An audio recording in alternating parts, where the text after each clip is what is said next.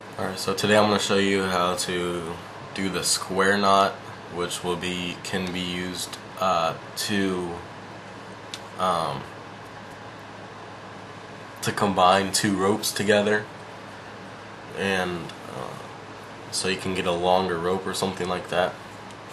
So you take two different ropes, or you can just use the same one, it doesn't matter. And I like to do left over right, right over left, but you can do the opposite, vice versa.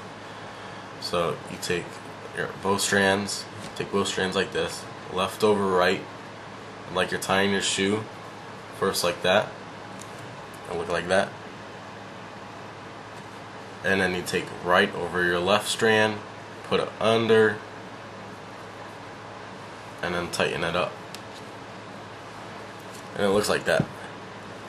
That's what one side looks like. That's what the other side, the same side. And that will not come undone, no matter what. And if you push them together, this is what it looks like that. So that's how you know you got the right one. And if you did the same one twice, like left over right and then left over right again, you'll get a granny knot. So that's how you know you did it right. So thanks for watching my video today. Have a nice day.